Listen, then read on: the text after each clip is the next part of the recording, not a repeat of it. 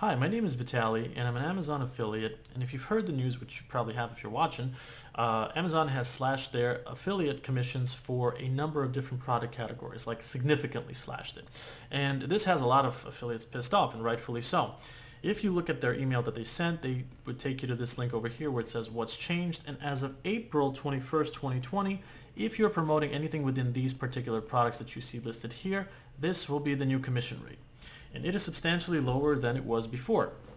Now, I happen to think that this is a huge mistake that Amazon is making because affiliates are a huge reason as to why Amazon is where it's at in the first place. And I really predict that maybe within the next 2 years or so, Amazon may see a decline in sales because so many affiliates are going to be leaving it in droves for these kinds of policy changes. I certainly will be promoting less on it. I'm going to stay with Amazon, but I'm just going to focus on more alternatives, and that's actually what I'm going to talk about here. As an affiliate, I've seen a lot of bad shit happen in this business, and I've personally experienced it. I've had websites make me a full-time income just completely go down the drain nearly overnight.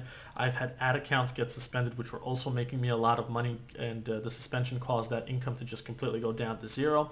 And I've had to bounce back from some really, really bad shit that I've had to experience in this business. And doing that again and again helped me find a better way to do affiliate marketing. And what I want to share in this video is what I think you should do if you are already an Amazon associate, and that you shouldn't really succumb to the panic or the fear that's going around, because there's a lot of people freaking out about this Amazon thing. The fact is, if you are promoting something as an Amazon affiliate and what I showed you in the screen about the different products doesn't affect your promotions and you're still getting paid the same, then of course I think you should stay. I certainly will remain as an Amazon affiliate. But if you choose to leave Amazon, if you're going to be affected by it and you choose to leave, I'm not telling you to leave, but if you choose to, finding an alternative is actually really, really simple. I mean, all I have to do is just go into something like Google and type in the name of my product over here plus the word affiliate program. So for example, let's say, hypothetically speaking, I think one of the categories that's being affected by Amazon is outdoors categories. And I have in my hand a shoe known as the Salomon Speedcross 4. This is an outdoor shoe, and I think I was getting paid 5% for it, maybe something around that. And I promote this through Amazon. I have a site that promotes this particular shoe through Amazon, and I've made a number of sales through it. And if this new policy change affects me personally, I can easily hop into Google and just type in something like this: Salomon affiliate program. And I already searched it up, that's why it's in my search thing, but it's going to show me this result over here, which I'm going to click on, and this is going to take me to the Salomon affiliate program, where if I look over here, they offer a 5% commission. So if Amazon was going to be paying me less than that, I could easily just switch over to this program.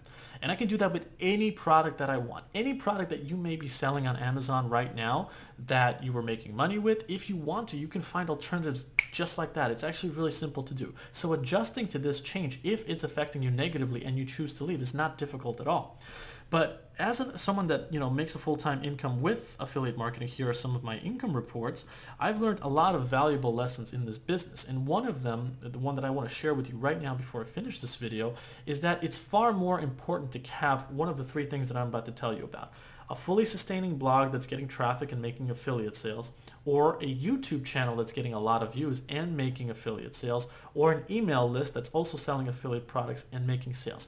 If you have one of these things, then things like what Amazon is doing, or if some kind of other surprise happens from another affiliate network that you deal with does one of these things, it doesn't really matter because the adjustment is very easy. The most important thing is that you maintain one of those three things, and I have at least two of those things present, which is why my online business continues to make money in affiliate marketing.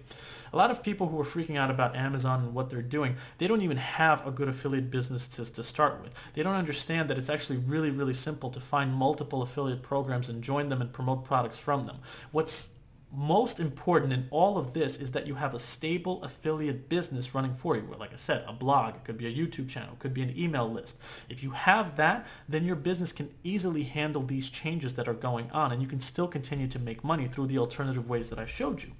Now, if you are someone that doesn't have any of these three things that I just made, you shouldn't even be worried about what an affiliate program is doing or what opportunities that are out there, because the opportunities are going to be there. But you need to make that stable nest that I was talking about, which is a blog or a YouTube channel or an email list. And in my personal opinion, the program that taught me how to create a long-term affiliate business that doesn't really suffer from these kinds of changes that happen with affiliate programs or that kind of stuff is a program called Wealthy Affiliate, which is free to try. I'll leave a link to it below the video.